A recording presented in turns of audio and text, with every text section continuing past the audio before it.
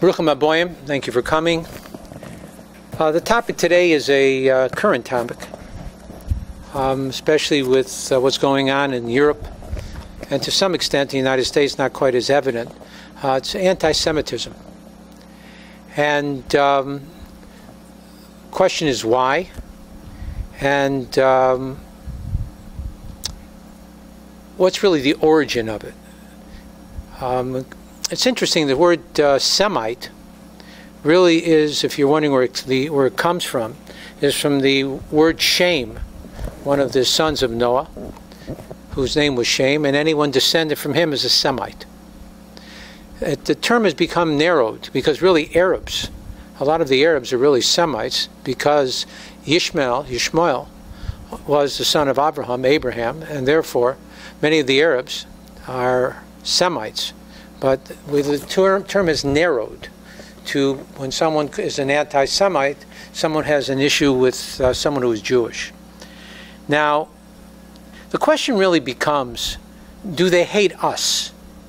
Is that really what it's about? So if you are a Jew, does anti-Semitism fall on you? And the interesting answer is no. Because the truth is that if you are born a Jew and you convert to any of the religions in the world, you are totally accepted. You can be the Pope. No one has anything against you, the fact that you were born Jewish, or if you're just not affiliated. If you decide to live anywhere and you say you're an atheist or an agnostic and you have no real beliefs in religion, no one has a problem with you. When does the problem begin? The problem begins when you call yourself a Jew, not even a practicing or a religious Jew, just the term Jew, even the word Israeli. But the truth is the word Israeli still does not give you that bias, because if you're an Arab and you're an Israeli Arab, again, there's no anti-Semitism. No one has a problem with you because you are an Arab who lives in Israel or who is a citizen of Israel. So it's not even being an Israeli. It is specifically being a Jew and acknowledging that fact to people. If you don't acknowledge that fact, the world has no problem. So it's not our noses that they hate. What they really hate is God. And it's interesting, and the place we see this is in the prayers. In the Shemona Esrei, in the fourth blessing of those what we call the requests, it says, the Hebrew term is Re'ena v'anyenu v'rivenu golenu meheru l'man shemecha, which translates to mean Re'ena v'anyenu, we tell God to see us, behold us in our affliction, B'rira v'ivenu, and wage our battles. Why? Why are we asking God this? And this verse continues. It says, Ugalenu mehera, and redeem us quickly, l'man shemecha, because of your name. The reason why people have a problem with us is because we take on God. And by saying you're a Jew, what you're saying is you're connected to God. So where anti-Semitism really comes from is the fact that we are connected to God. Don't connect to God, no one has a problem with you. Convert to another religion, even though we believe as Jews that a Jew is a Jew. The one thing you have that cannot be taken away from you is the fact that you are a Jew. If you are born a Jew, you will die a Jew, whether you practice or not. It has nothing to do. It's an amazing thing. Not even God Almighty himself. A Jew is a Jew. He can be a good Jew or a bad Jew, but he's a Jew. If your mother is a Jew, you are born as a Jew, end of story. Now it's also interesting, even though people, we call ourselves, or the world calls us, the chosen nation, and many times it's said as a sign of arrogance. But the truth is, even if we're royalty, and we are B'ni B'chor Yisrael, my firstborn Israel, if you look at England and you see the royal family, what royalty is really supposed to do is serve the people. In Jewish law, when we pray, again the Shemona Esrei, the standing prayer, we bow 4 times. When a high priest would say the same prayer, he would bow at the beginning and end of every one of the 18 blessings.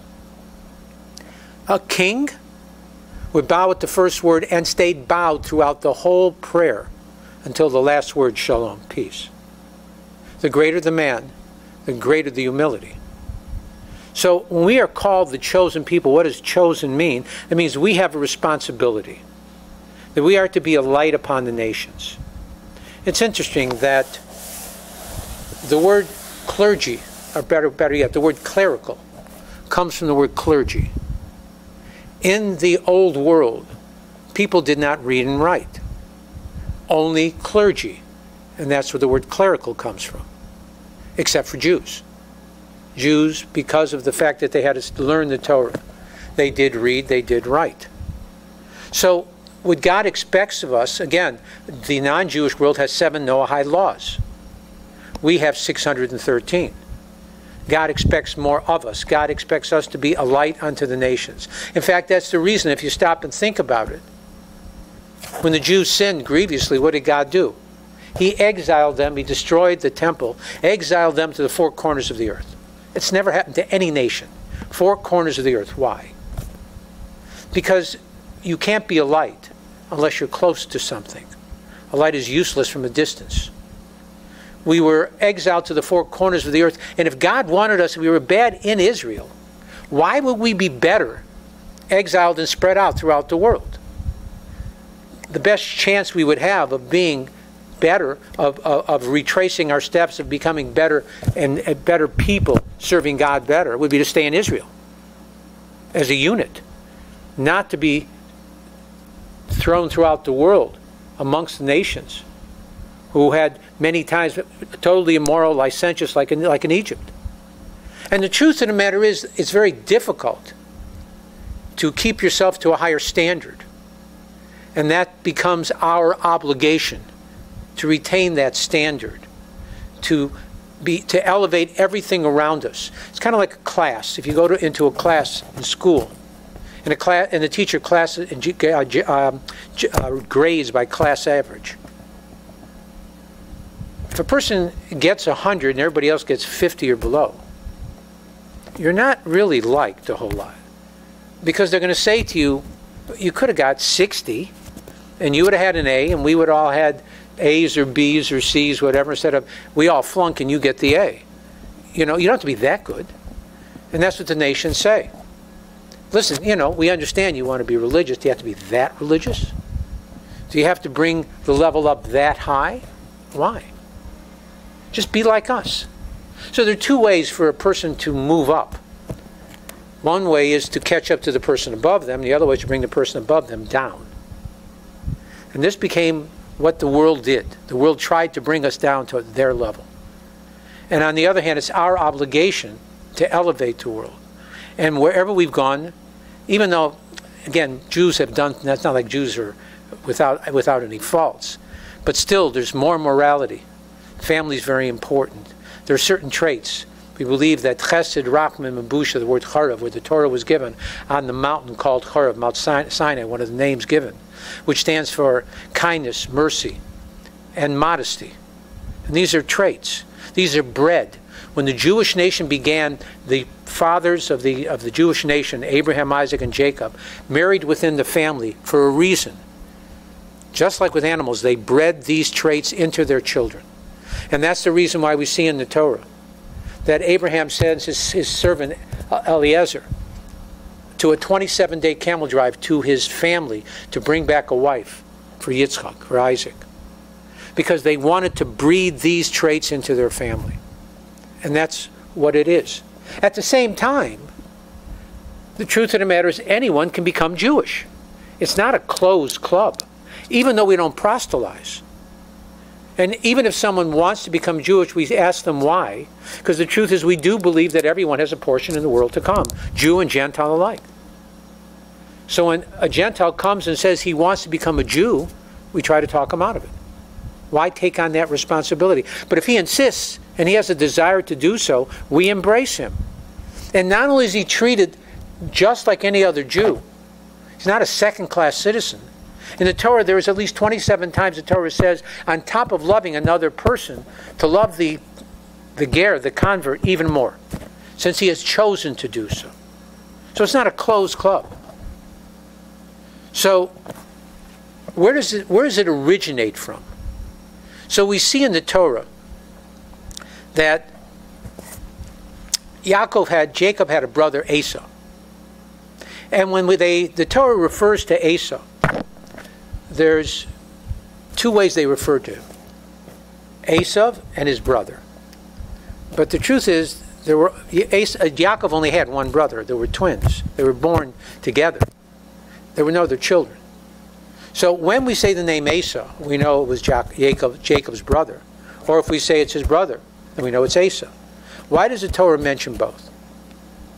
Because the amazing thing is that the nations of the world have tried to destroy us through two avenues. One is by killing us, by oppressing us. And the other is by opening their arms and loving us, by welcoming us in to their families, by intermarriage. And in fact, that was a tool that was used in the old world by conquering nations, that the governor or whatever would bed all the virgins before they got married, so that their traits would be given over into the nation that they conquered. So this is not a new concept. This is bedroom politics of sorts. So what happens is that we're either hated and people try to kill us, but even worse is when we are welcomed in and treated with respect and adoration. And what you have, Nazi Germany, before the war, the intermarriage rate in Germany was 75%. 75%. I had a neighbor who was a German officer in the First World War, who was in the United States during the Second World War. The Germans were very precise. They were sending him his pension while he was in the United States during World War II, because right is right. Had he gone to Germany, they would have put him in a concentration camp, because that's what it is. So the Germans tried to, first we intermarried with them, and then they tried to kill us out, both sides. And it's interesting, even the Alter Rebbe, in the time of Napoleon, that the Alter Rebbe backed the Tsar, who was a rabid anti-Semite, against Napoleon, who offered Jews equality and freedom. Because what kills out Judaism or anything else is when we're given that freedom, what we do is we leave God. And that's what the great rabbis in Russia were afraid of. So the anti-Semitism is actually, Abraham was told by God, because God told Abraham that I will exile your children to all corners of the earth, and then I'll bring them back. And Abraham says, why will they come back? Once they are accepted among the nations, what's going to bring them back? And God said, because the nations will hate them. And that's what will bring them back. And that's why Netanyahu went to France and told the Jews, you have a country, Israel. And that's the country that we have. And we need to know the greatest gift that we have as Jews is being Jewish. And anti-Semitism, the truth is, and I don't want any Jew hurt, but if the nations hate us, at least they don't take our children.